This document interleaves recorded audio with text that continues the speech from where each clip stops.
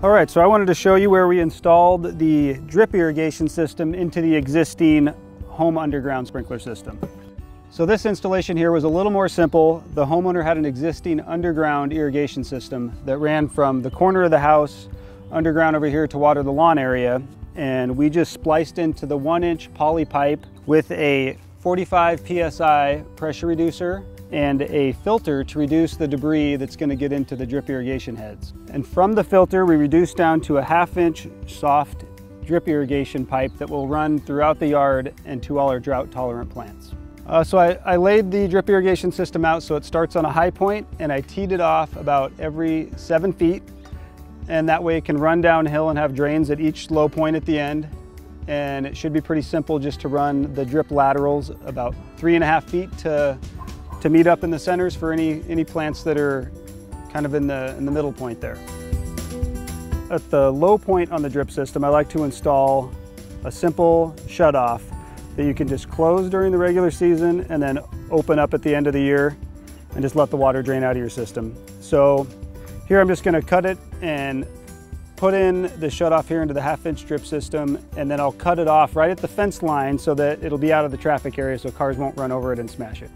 So here we're just going to take and cut the pipe and just put it down in the cradle there, and just kind of rock that cutter there and it'll cut right through it like that. Keep it out of the dirt. And then we'll put on our clamp and then make sure we got this the way we want it to be. Okay. Slide it onto the pipe. And with this, I'm just going to give it a little bit of a tap so it goes on easier. Okay, and there you can see it went on all the way, right to where we want it. Slide that clamp down. Just clamp it right about there. Okay, so we'll just set this in place, and then we'll drive our stake through the cardboard into the soil, tap it off. Okay, so when I'm all done, I just want to make sure that I have my shutoff closed.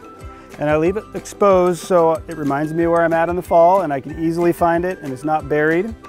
And since this is kind of in a higher traffic area, you might want to think about just setting a rock or something by it, just kind of to remind you that where it's at. And if it gets stepped on, that rock will take the impact instead of the shutoff itself. So some people will get intimidated by installing drip irrigation. And it's really quite simple. It's kind of like putting Legos together. You just put the pieces together that fit and you put a clamp on it, and if it leaks, you just tighten it down and test it again until everything's leak proof and you're pretty well good to go. And if it leaks a little bit, it might be right where you want it. You just put a plant there.